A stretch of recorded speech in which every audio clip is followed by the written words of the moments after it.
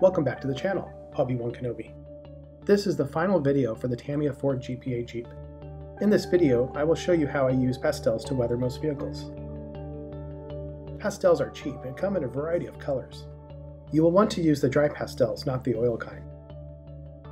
The trick with pastels is to grind them into a fine powder. When I first started working with pastels, I sanded them down by scraping them on coarse sandpaper. However, I have found that they can be crushed with a heavy tool like a hammer, and the process is much faster. I like to place the chalk into a plastic bag, then crush and transfer the contents into little plastic cups with lids.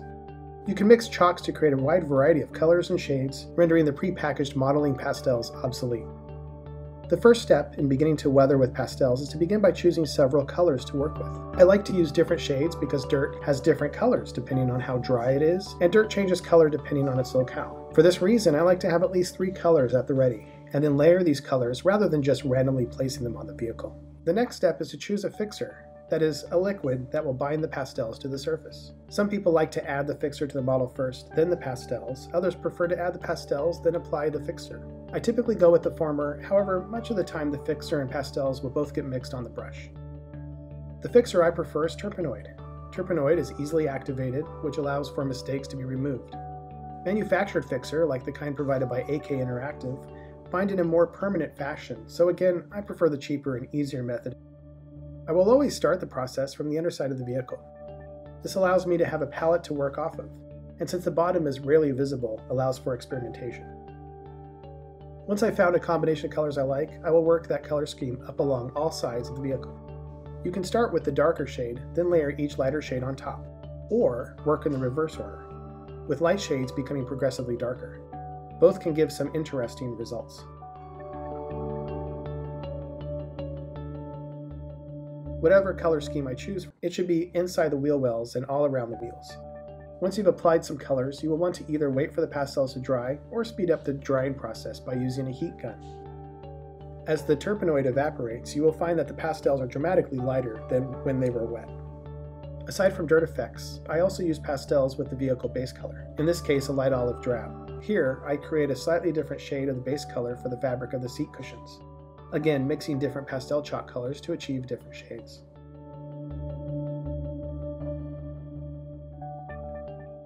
Another weathering technique I love is splattering heavily thinned oil paints to the model. Splattering is achieved by pressing the hairs of a soaked brush against a toothpick. As the hair is flung past the toothpick, the heavily thin paint is flicked onto the model, creating the effect of oil or mud and water splatter. This effect can be toned down depending on how little paint is used, and can easily be blended with a Q-tip. Blending the splatters can create a discoloration to the paint not unlike the effect achieved with dot filters. Here, I am using a thin black oil and flicking it onto surfaces that have heavy pastel work. This allows the monotony of dirt colors to be broken up, while the splatter effect is seen clearly because of the contrast between the black and the light dirt colors. It is best to use the blended effect liberally, while reserving the oil splatter effect at only a few places. Now this effect, which I usually reserve for the very last step, is a bit strange. I grew up in the era of dry brushing highlights all over the vehicle in order to bring out details that would be lost. While this effect has some validity today, I don't see many modelers using it, at least not as heavily as you might find, say, in a Shepherd paint book. The effect I like is rather than dry brushing a highlight, dry brushing a darker color. This effect is achieved by adding just a little bit of sooty black, usually a mixture of the base color, black and brown. Then I lightly scuff the areas that see wear. This effect might be considered similar to chipping, but it really isn't. I can't recall where I picked this up, whether I saw another modeler do it or I just happened upon it. This effect may seem counterintuitive, but looks especially convincing over the pastel work. This reminds me of the technique of adding charcoal highlights to a model to create a metal effect, but without the sheen. This completes the build. I hope you've enjoyed following along and were able to learn something from these build videos. If you have, please subscribe, as I will be creating build videos for each of my future models here on out. Thanks again for watching.